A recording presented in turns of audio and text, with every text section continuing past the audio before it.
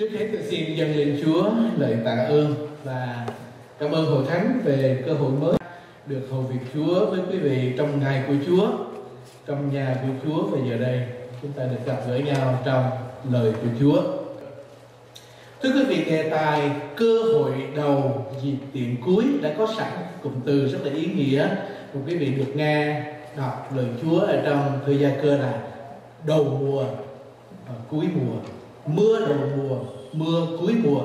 Lời đã chép thế này: hãy nhịn nhục cho tới kỳ Chúa đến, hãy xem cả làm ruộng, họ bền lòng chờ đợi sản vật quý báu dưới đất, cho đến chừng đã được mưa đầu mùa và cuối mùa. Tại sao lời Chúa lại dùng đến hình ảnh của mưa? Chẳng những mưa thông thường mà là mưa đầu mùa và cuối mùa. Có lẽ nếu không biết mưa đầu mùa và cuối mùa thì chúng ta cũng chẳng quan tâm đến mưa đó là mưa như thế nào. Nhưng nếu quý vị khao khát chờ đợi thì sẽ thấy mưa đầu mùa và cuối mùa sẽ mang một ý nghĩa rất là quan trọng, rất là thiêng trọng ở trong đời sống tìm kiếm Chúa của chúng ta trong thời điểm này. Để nhìn thấy rõ cái hình ảnh của mưa, chúng ta cần biết về cái hình ảnh tương phản của mưa, tức là nắng. Chạy trời không phải nắng mà, phải không ạ? Giữa mùa hè đỏ lửa năm 72, đa số quý vị đã sống qua cái thời gian căng thẳng nhất ở trong các trận chiến tại Việt Nam. Và giữa cái tình cảnh lửa bỏng mùa hè nắng cháy như vậy thì ở bên Mỹ này có một người nhạc sĩ tài ba, anh tên là Albert Hammond. Anh đặt một cái tựa cho bài hát của mình lấy tên là Never Rain in Southern California. Ở vùng Nam California chẳng bao giờ có giọt mưa nào cả. Người này không có nói về thời tiết đâu. Những lời này thật ra là những lời rất là buồn bã. Anh viết không có một giọt mưa nào trong cái phần đất mà anh đang sống, nói lên cái tâm trạng khô cằn, thất vọng, chán chường vì anh đã kinh nghiệm như thế khi tìm đến một công việc với danh, với lợi, với quyền cạnh đây ngay tại Hollywood.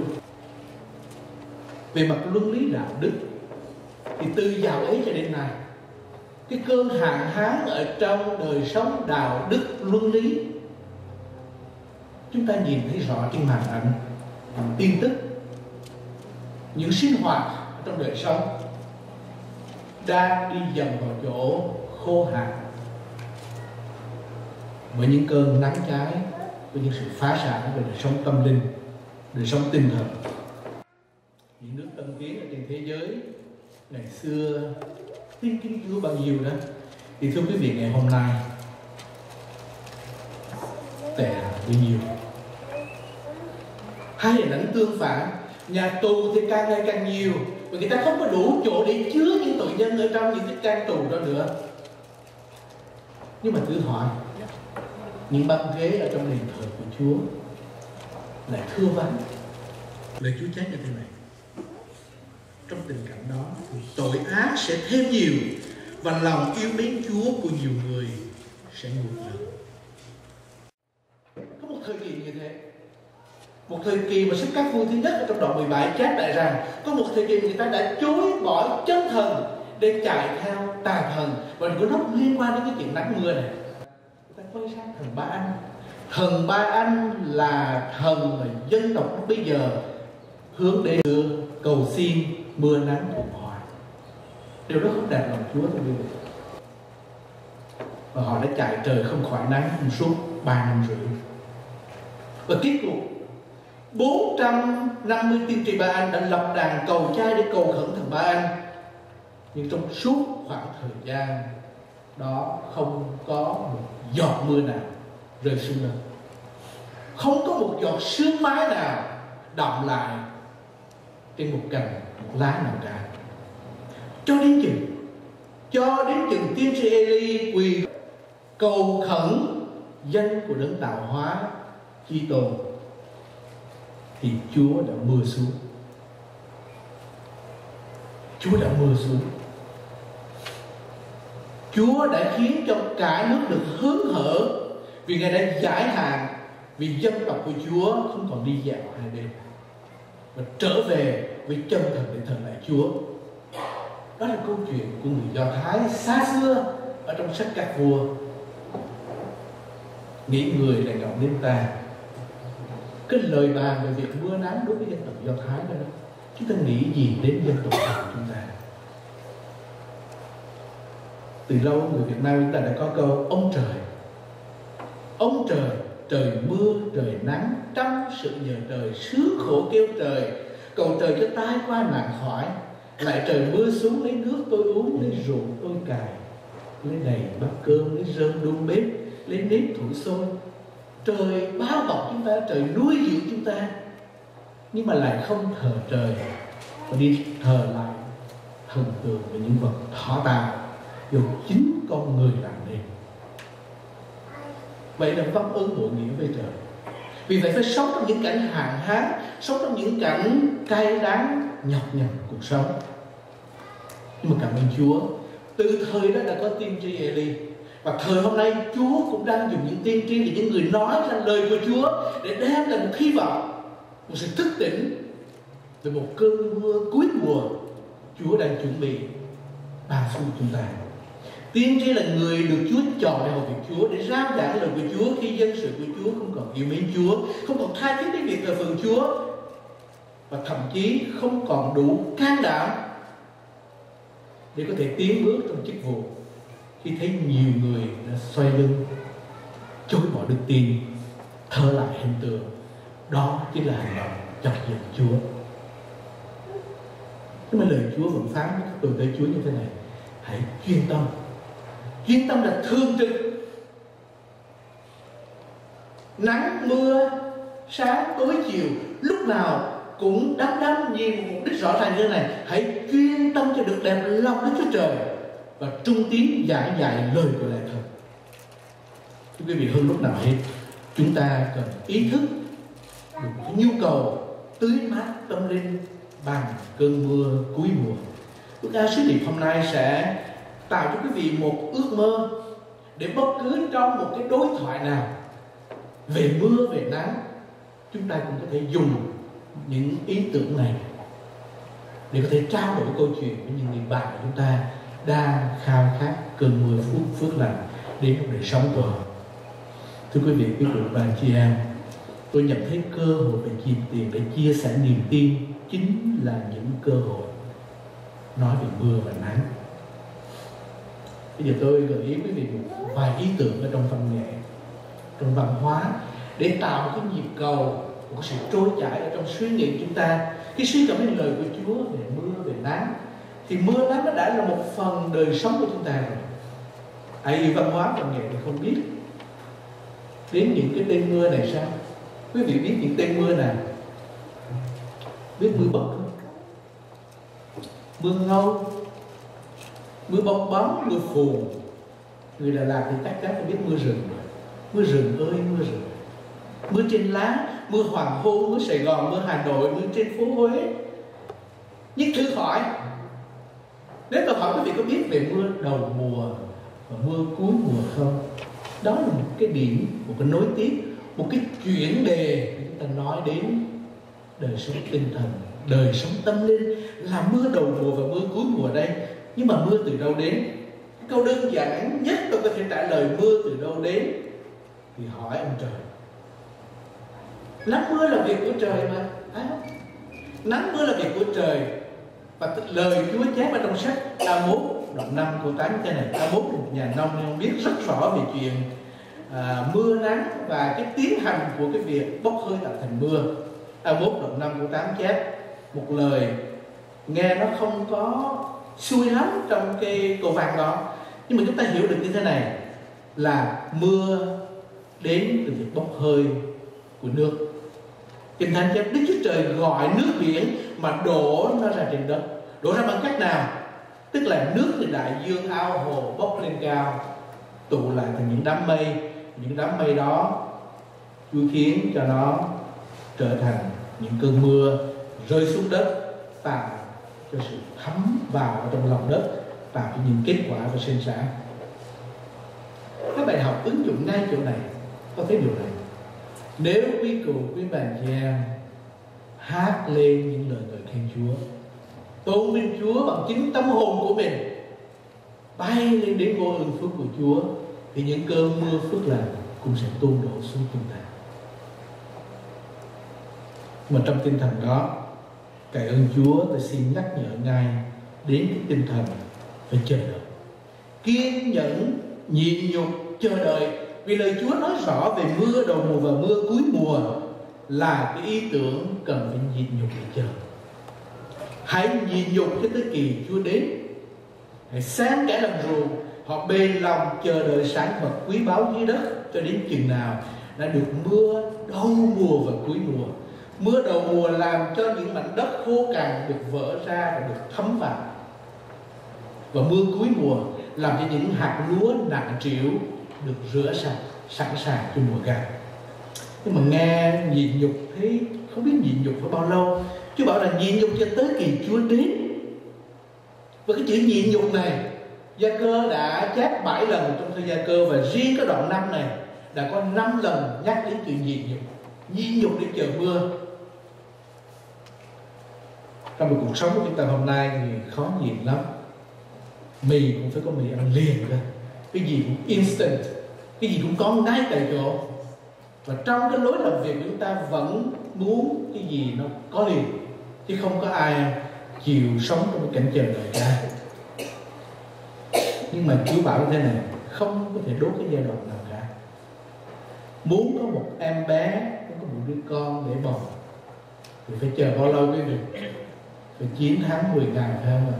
Chúng ta đâu có nhờ 9 người phụ nữ mỗi người mang tháng, và trong vòng chỉ còn tháng là mình có đứa bé bầu đâu. Ở trong tiến trình theo Chúa của chúng ta có thời và kỳ, có chờ và đợi. Nếu chúng ta ý thức được việc gì cũng có thời, có lúc của nó, và cái việc tốt nhất chỉ xảy ra đúng cái thời điểm đó. Và cái thời điểm chúng ta đang sống đó quý vị, chính là thời điểm mà Chúa sẵn sàng ban cho chúng ta những cơn mưa cuối mùa. Chúng ta cứ gieo, và Chúa sẽ làm cho nó mọc lên, và Chúa sẽ cho chúng ta thấy kết quả trong lúc mắt chúng ta vẫn còn thấy được những kết quả mà chúng ta đã gieo ra. Nhưng mà gieo như thế nào? Gieo như thế nào đây? Cái chữ khóc như mưa có thể áp dụng vào trong Thi Thiên 126 câu 5. Nếu chúng ta yêu thương những linh hồn tội nhân đến độ có thể quỳ gối trước mặt Chúa và khóc cho linh hồn đó như mưa, thì chắc chắn chúng ta sẽ hớn hở gặt hái những kết quả. Người nào vừa đi vừa khóc, đem giống ra rải, ắt sẽ trở về cách vui mừng mang bó lúa mình. Nhưng mà muốn gặt, muốn mang bó lúa mình, muốn nhìn thấy cái kết quả đó thì phải gieo. Gieo bằng cách nào? Sateri đã viết một câu như thế này. Đây là lời cầu xin của Sateri. Và Sateri cũng kêu gọi chúng ta hãy cầu xin Chúa như thế nào. Chúng ta hãy cầu xin mưa nơi Đức Giê-hô-va, và trong kỳ mưa cuối mùa thì Đức Giê-hô-va sẽ làm chớp ban mưa xuống dồi dào. Vì mường tượng ra cái cảnh Chúa ban phước cho chúng ta với những cơn mưa chưa? Sateri đã mô tả thế này. Nó bắt đầu với những cơn chớp báo hiệu sự thăm viếng của Chúa. Tôi ước ao cái ánh sáng đang chớp ở trong mắt quý vị đó sẽ ở lại ở trong tiềm thức của chúng ta, để mỗi lần khi chúng ta đến với Chúa, Chúa đến với chúng ta trong sự hiện diện của Chúa, trong sự vinh quang của Chúa. Và chờ đợi gì? Quý vị đã từng nghe những giọt mưa rơi trên mái tôn nhà mình chưa? Có những buổi trưa ở Đà Lạt, nghe bắt đầu chậm rồi nhanh hơn nữa, và đến độ nhanh không còn biết được bao nhiêu nước đã đổ xuống. Chúng ta đang chờ đợi như thế những cơn mưa phước hạnh của Chúa đang ban chúng ta, quý vị. Ý tưởng mưa xuống dồi dào đã được đưa vào làm ca từ cho thánh ca cơn mưa phước lành. Từ trời dội một cơn mưa phước lành. Dội vào đâu quý vị? Vào lòng nào ngày đêm tiếng trôi.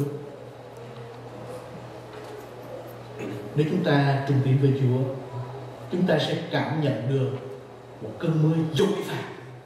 Cái chi dội đến lớn quá, chi dội một cơn mưa rất là tượng hình và tượng thanh.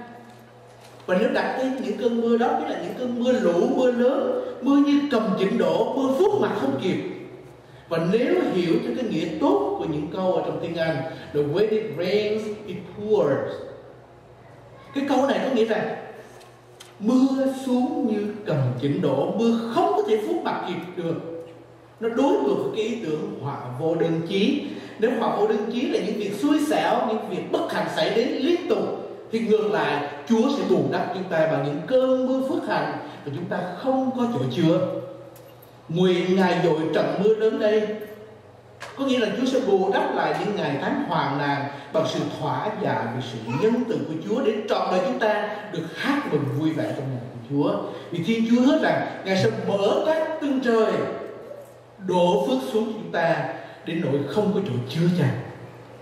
Để từ đó chúng ta hiểu rõ và trải nghiệm được điều Chúa hứa ban cho một người phụ nữ bất hạnh ở tại làng Sê-kha. Bà đã đến ở bên cạnh giếng của Gia-cốp để ước ao được một ngụm nước uống giữa cảnh khát của ban trưa. Và giữa cái cảnh nắng cháy, giữa cảnh khô cạn đó, Chúa nói như thế này: phàm ai uống nước này vẫn còn khát mãi, nhưng uống nước ta cho thì chẳng hề khát nữa. Nước ta cho sẽ thành một mạch nước trong người đó, tuôn chảy vang ra đến sự sống đời đời. Thưa quý vị, trong lúc chờ đợi cơn mưa cuối mùa thì trong thực tế chúng ta vẫn nhìn thấy chưa được những cơn mưa như lời Chúa đã hứa. Việc gì ngăn cản? Việc gì ngăn cản những cơn mưa cuối mùa của Chúa sẽ đến trong đời sống của chúng ta? Mới lác đác chung quanh vài giọt thôi. Tôi thích cái chữ lác đác này quá. Cái ca từ lác đác được các cụ đưa vào trong bản thánh ca mà người ta hát thường xuyên. Lác đác có nghĩa là sao? Lác đác, thưa thớt thôi. Tôi nhận thấy đó là cái tình trạng của nhiều hội thánh, và ngay cả đời sống của chúng ta chỉ mới những kinh nghiệm được sự lác đác về sự ban phước của Chúa. Phạm Duy viết như thế này: hạt mưa rơi tí tách, mưa tuôn dưới vách mưa xuyên qua màn hạt mưa, mưa rơi qua mái rách, mưa như muốn trách. 4 chữ kế 2 năm mươi. Sao ta chạy quanh? Mới có vài giọt mưa mà sao lại chạy quanh? Là vì chúng ta nghĩ rằng không tin được sự ban phước của Chúa một cách thưa thớt như thế này, một cách lác đác như thế này, thì làm sao có thể đáp ứng được một cơn hạn hán đang xảy ra trong đời sống của chúng ta? Tôi nhìn thấy cái xã hội ta đang sống, nhưng hạt mưa rơi lác đác đó, mưa rơi tí tách đó không thấm gì hết, cho ngay cả một cái khoảnh vườn ở sau nhà mình, thì làm sao đáp ứng được cái nhu cầu lớn lao về sự hạn hán của đời sống tâm linh?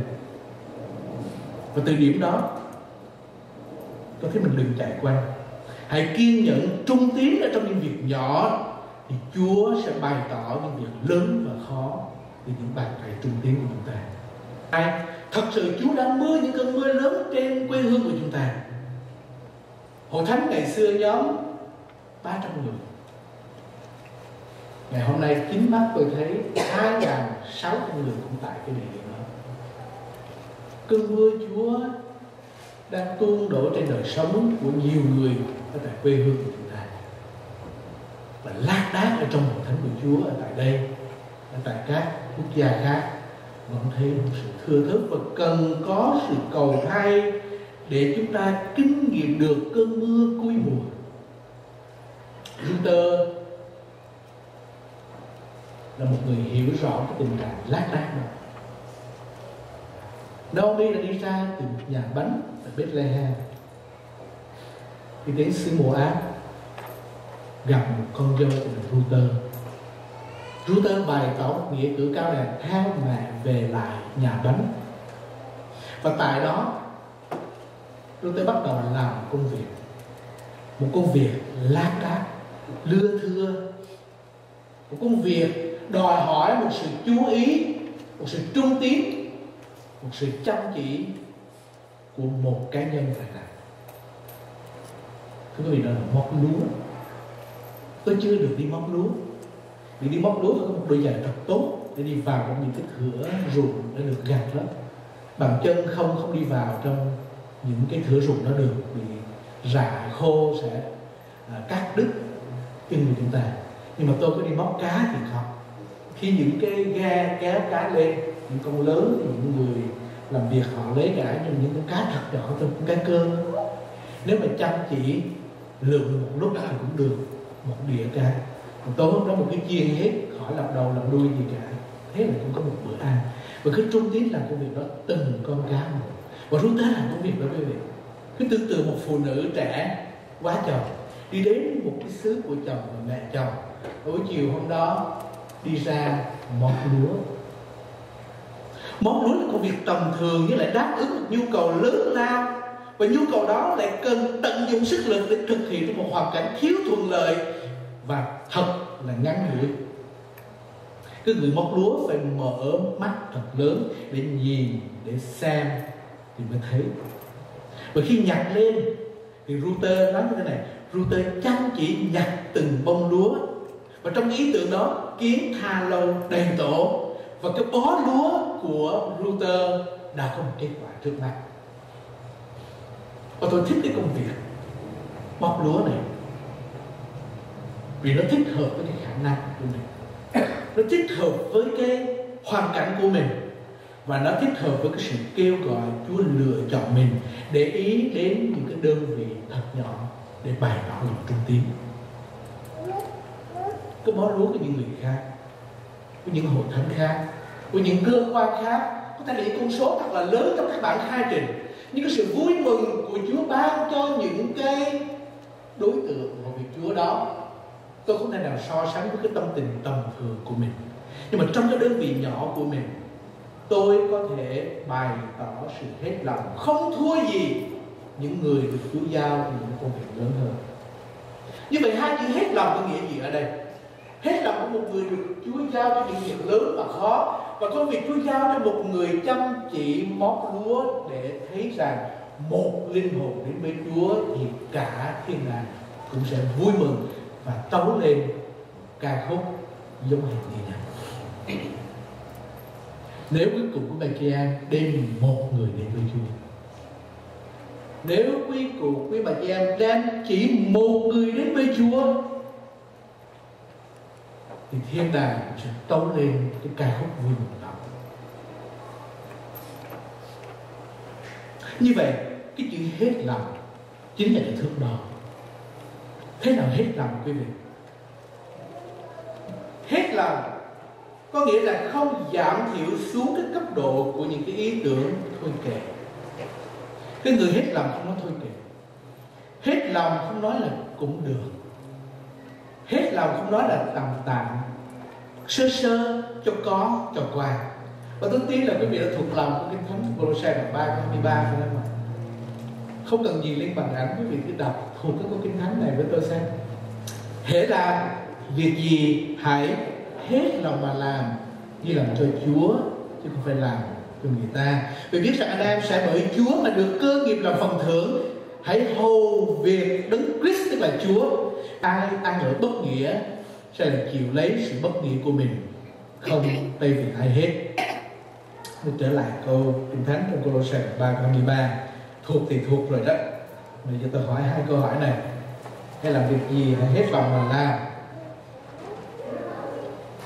Làm là làm gì?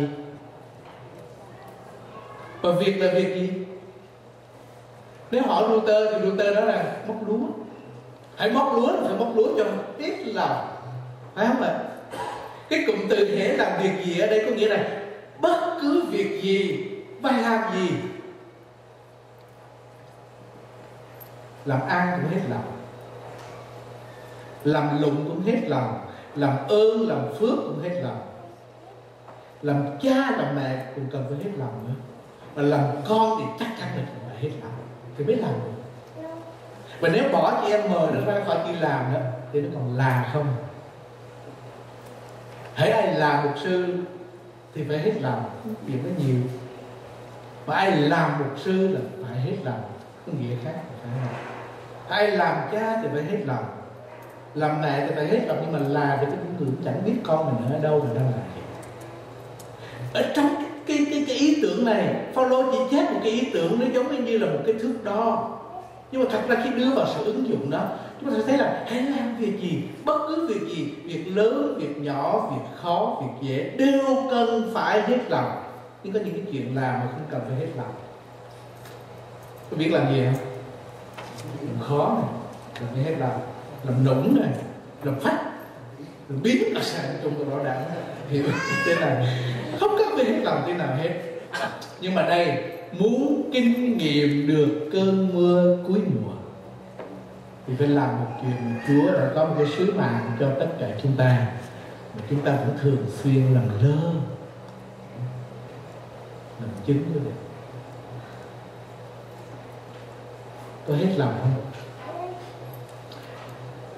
Hãy làm chứng cho Chúa thì phải hết lòng mà làm. Tôi nói điều đó cảm thấy nhói đau lên trong tim của mình. Có thể là quý vị, Chúa phán với lòng quý vị trong thế gian này. Quý vị có thật sự hết lòng làm chứng cho Chúa? Điều gì đã ngăn cản cơn mưa phước hạnh của Chúa đến với chúng ta, rồi chúng ta không hết lòng để bày tỏ cái công việc mà Chúa muốn mỗi người chúng ta thi hành cái đại sứ mạng của Chúa ban cho chúng ta ở trong cái thời kỳ cuối cùng này. Máu của những người đó Chúa sẽ đòi lại cho những người không hết lòng. Và tôi nói như thế với cả tấm lòng của chúng tôi, quý vị. Tất cả những lời chia sẻ này trở thành vô ích nếu lòng của chúng ta không được Đức Thánh Linh thăm viếng trong thời giờ này. Chúng ta lại làm lơ, hẹn dịp khác, việc đó việc của người khác, đòi hỏi sự hết lòng của họ. Nhưng Chúa dạy chúng ta như thế này: hễ làm việc gì hãy hết lòng mà làm như chưa bao giờ được làm. Hãy làm việc gì hết lòng mà làm, vì có thể đó là cơ hội cuối cùng mà Chúa cho chúng ta được gia hạn để làm. Trong thời điểm này, tiến một người nào đó, một hình ảnh nào đó hiện ra trong tâm trí của chúng ta, và nhân vật đó, người thân đó, bạn của chúng ta đó là người đang cần đến sự cứu rỗi của Chúa. Linh hồn của họ quý báu trước mặt Chúa. Chính chúng ta cần phải cậy ơn Chúa để làm được mọi sự. Không phải cậy sức riêng của chúng ta, nhưng nhờ đấng ban sức cho chúng ta. Trường đạo Luyện Chiến có 10 chép như thế này: mọi việc tay ngươi làm được, chân ngươi đi được, miệng ngươi nói được, hãy làm hết sức mình. Vì dưới ống phủ là nơi ngươi đi đến chẳng có việc làm, chẳng có mưu kế, cũng chẳng có tri thức hay là sự khôn ngoan. Cái người hiểu được cái triết lý phục vụ như thế thì chẳng bao giờ cần phải nói hai chữ phải chi. Không cần nói đến chữ 3 chữ nếu biết thế. Hết lòng thì chúng ta biết rằng mọi sự hiệp lại làm ích, và trong ý Chúa chúng ta đã hết lòng. Quý vị sẽ vui vẻ lắm để gặp Chúa. Mát 14 câu 8 chép ngắn gọn như thế này: người làm điều mình có thể làm được. Chúa không bắt chúng ta làm những công việc quá sức chúng ta đâu quý vị. Chúa muốn chúng ta trung tín hết lòng trong những công việc chúng ta có thể làm được. Người này là người nào và đã làm gì? Phúc âm Mát và Giăng thuật lại việc Chúa khen là một phụ nữ đã bày tỏ cái nghĩa cử cao đẹp cách hết lòng qua cơ hội về dịp tiệc Chúa ban cho, và Chúa nhấn mạnh cái nghĩa cử đó sẽ được thuật lại nơi nào phúc âm của Chúa được rao giảng. Rồi sao phải đập ra để thấy cái sự tan vỡ, và dầu được tỏa ra để đạt đến một cái hiệu năng tốt đẹp nhất để dâng cho Chúa. Denier là một đơn vị tiền tệ lúc bây giờ tương đương với lương công nhật của một người. Một ngày làm được một denier thôi, mà cái bình dầu này đến 300 denier, nhiều quá. Họ không nói ra, nhưng mà có thể chúng ta có mặt ở đó thì nhìn dưới cái khía cạnh kinh tế, xã hội và thực dụng, thì cái hành động này là một hành động quá nữa. Nhưng mà mục đích nhắc lại câu chuyện này từ lúc đó cho mãi đến nay không phải để buộc tội Juda và những người hẹp lòng, nhưng để tạo cơ hội cho mỗi người chúng ta sẽ được Chúa âu yếm và nói rằng: con ơi, việc mà con đã làm được đó, con đã làm. Tất cả lời khen của Chúa cho Mary giữa mọi người, vinh danh một người, bày tỏ một cái nghĩa cử cao đẹp như thế đó. Chúa chỉ nói rằng người đó làm được cái việc tay mình có thể làm. Ôi, tôi muốn gặp Chúa để Chúa rằng: ta cho con chừng đó tài năng, chừng đó thì giờ, chừng đó cơ hội, chừng đó dịp tiện, và con đã đạt được cái hiệu năng và hiệu quả tốt nhất. Quý vị ơi, đó là lời cầu xin cho tất cả quý cụ với bà chị em. Tôi muốn dùng hai chữ ấn tượng ở trong mặt kép. Và Mary đã áp dụng cái cách cho, và cách cho đó nó đã quý, của cho nó còn quý hơn. Cái việc đó thật là ấn tượng. Ấn tượng cái chữ mới mà tôi thấy thật vậy, và tạo được nhiều sự chú ý của nhiều người. Nhưng mà cái sự chú ý tốt đẹp nhất, gây ấn tượng nhất chính là câu nói xác nhận về cái giá trị thuận phục, vâng phục ý của Chúa muốn là người đã làm điều mình có thể làm được. Trời ơn Chúa, tôi kêu gọi quý cụ, quý bà chị em hãy quan tâm lưu ý đến những dịp tiền, những cơ hội mà Chúa còn gia hạn chúng ta trong đời sống. Và đặc biệt, chẳng những trong mỗi cá nhân của chúng ta, và những việc chúng ta có thể đồng tâm hiệp ý làm được cho hội thánh của Chúa, làm được cho nhà Chúa trong cái thời kỳ cuối cùng này. Lo làm việc mau đêm đến kia, làm từ trời chiều le lói. Lo làm việc trong giây chót đây, tịch dương khuất non đoại. Làm việc vì hoàng hôn mùa gian, mau mau gia công kẹo tối. Quý vị nhớ lại cái hình ảnh của Router hồi nãy không? Router mót lúa trong ruộng cho đến chiều tối. Chúng ta đang sống trong cảnh hoàng hôn của cuộc đời mình, của cả cái thế giới chúng ta đang sống. Chúng ta hãy chờ đợi một cơn mưa sẽ xảy đến. Lo làm việc mau đêm đến kia. Đêm đến cho ta thấy hình ảnh một cơ hội dịp tiền sẽ không còn. Cánh cửa ân điển sẽ đóng lại. Và hơn hết, cái chữ hết là chữ mà tôi xin trân trọng tặng cho quý cụ, quý bà chị em đem về hôm nay. Hết rồi. Hết thật rồi. Chữ hết quan trọng lắm đó. Mới bắt đầu sứ điệp tôi đã nói trước hết rồi đó. Chữ hết nó nằm ngay từ đầu cơ. Trước hết, chưa hết, chỉ gần hết thôi. Nhưng bây giờ là sau hết rồi. Và giữa những sau hết đó, cần phải nói đến hai chữ hết khác là trên hết, hơn hết.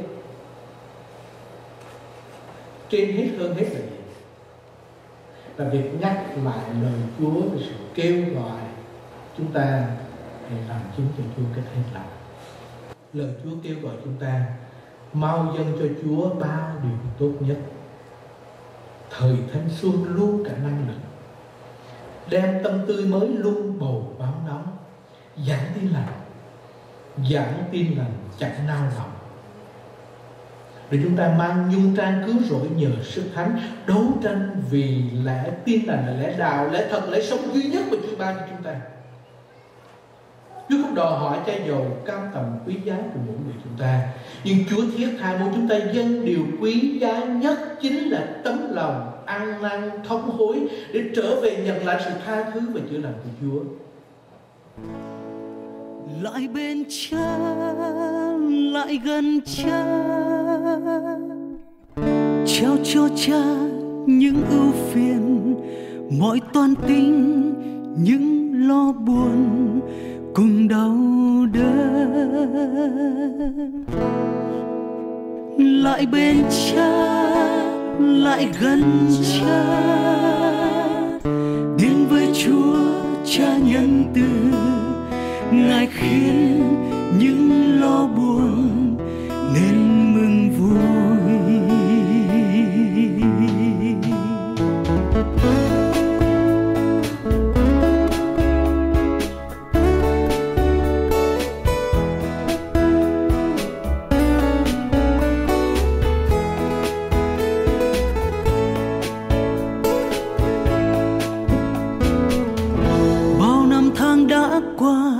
có cho anh niềm vui và bao lo nghĩ tính toán có đem anh an bình. Sao anh vẫn tính toán, vẫn bôn ba ngày đêm để cuộc sống thăng trầm với lo phiền. Lại bên cha, lại gần cha, trao cho cha những ưu phiền, mọi toan tính, những lo buồn cùng đau đớn. Lại bên cha, lại gần cha, đến với Chúa Cha nhân từ, Ngài khiến những lo buồn nên mừng vui. Ngài không hứa mây trời sẽ mãi luôn dang đường anh, và Ngài không nói tháng ngày sẽ luôn trôi nhẹ nhàng. Ngài chỉ hứa một điều, dẫu gió mưa hay cuồng phong thì Ngài luôn dẫn đưa đường đến bên bờ. Lại bên cha, lại gần cha, trao cho cha những ưu phiền, mọi toan tính, những lo buồn cùng đau đớn. Lại bên cha, lại gần cha, đến với Chúa Cha nhân từ, Ngài khiến